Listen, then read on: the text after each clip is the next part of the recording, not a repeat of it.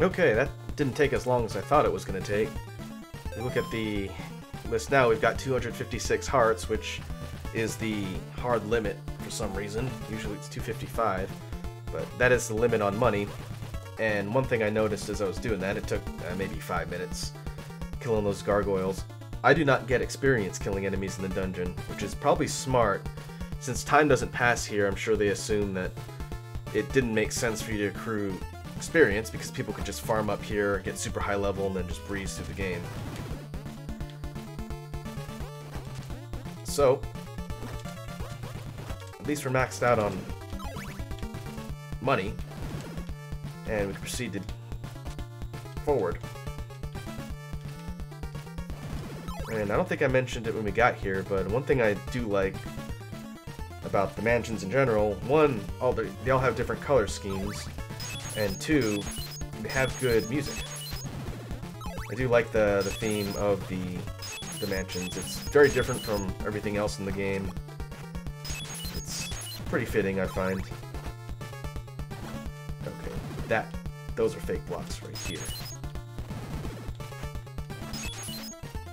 So I need to jump. Yep.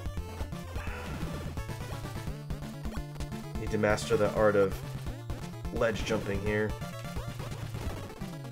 Here's clue number 1. Only an oak stake will shatter the crystal ball. So that's a hint on how to clear the mansions. Now I gotta get all the way back. And I know there's some pitfalls around here somewhere. And as you probably heard in other reviews of this game, using the holy water to sort of test out the floor as you proceed is pretty much how you get around the pitfalls, unless you commit them all to memory.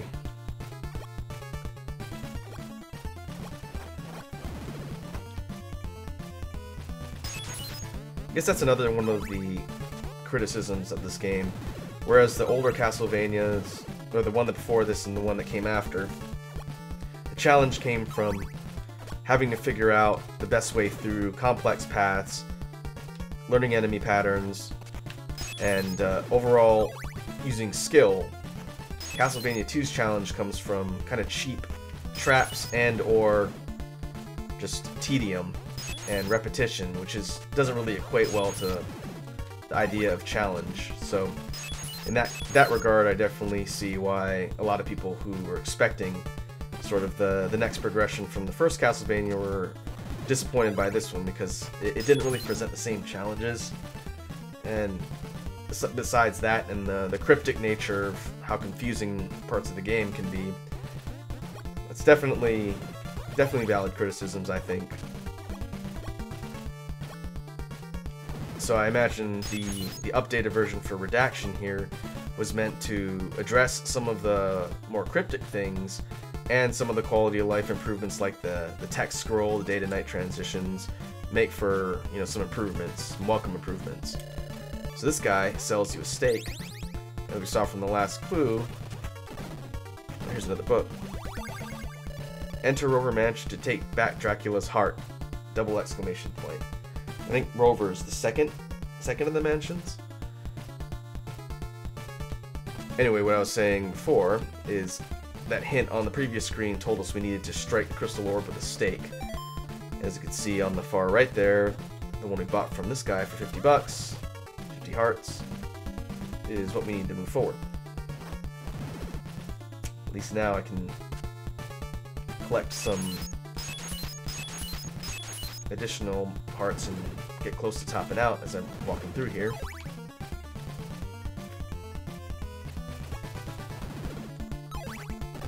Oh, there's another one in here. Find the hidden flame on Dobby's path. Okay, I cheated. I already knew that was there. But if you didn't, then, and I believe that clue was different in the original. It said something, I think that was wrong. I want to say it said, like, find a flame on top of a tree, which isn't true. And that one always confused me back in the day. Okay. Pitfall here.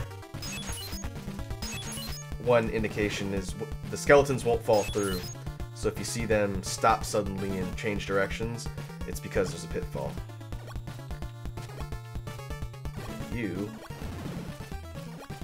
Here is the final room of the mansion. That's the crystal orb, so if we select the stake, hit up and B, strike the orb, get our first piece. We now possess, and they fixed the typo too. It used to say possess whenever you got the body parts, so now it says I have Dracula's rib, which is actually one of the best of the Dracula weapons to get in this game. It's a shield, and it'll deflect projectiles like the fireballs from this annoying fishmen. So that's great. Now, I wonder if I can just drop down through the fake floor. I don't know if it's above water. It's a problem. If I drop straight down, if I can take a shortcut out of here.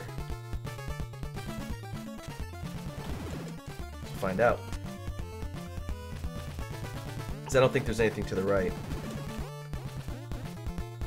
The exception of, well, some of the mansions that have bosses, there aren't any treasures to get in each mansion, which is kind of disappointing. You basically go in, get the body part, and leave.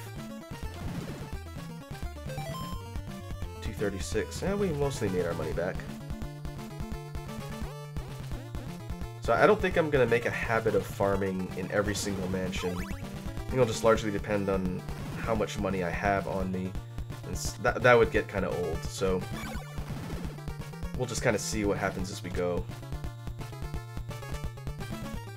So technically I didn't need the white crystal for that part, because the platform is there, you just can't see it. I think what I'll do... circle back, it's probably going to turn to nighttime in a second here.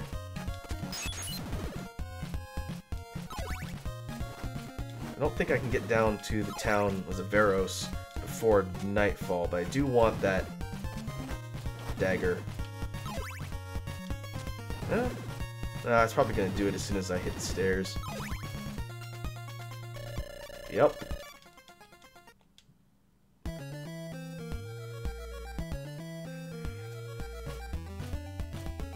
Well, I guess I can finish farming up in the town. Oh, there's bats in here. That's where the dagger guy was.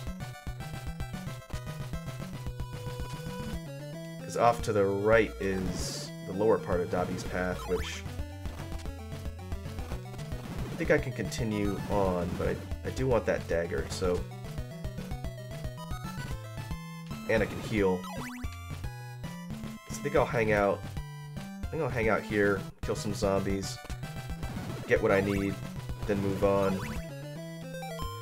Kinda sucks that I'm already topped out, so I'm not gonna get anything additional money-wise. And zombies do not give me experience, which is kinda lame. Actually, I wonder if the guys on the path do. I'll check that out while I'm waiting. Because if I can gather some experience, then that won't be a complete waste of time here. Let's see if these eyeballs... They do. Okay.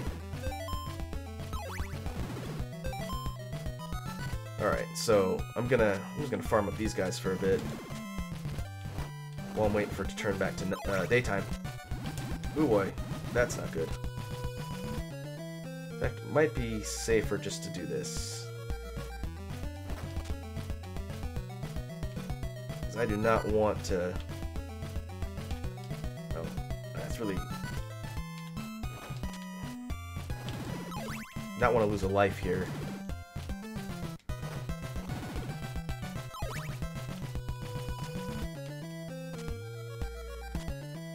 The jumping is kind of tricky in this. You have to be pretty precise in judging distances.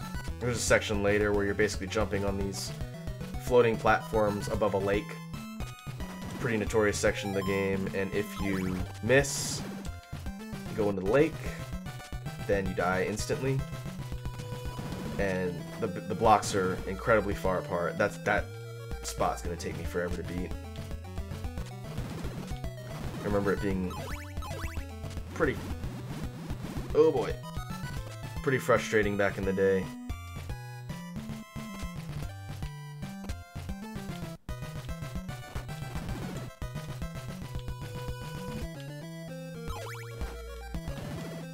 If I fall down there again, I'm going to die.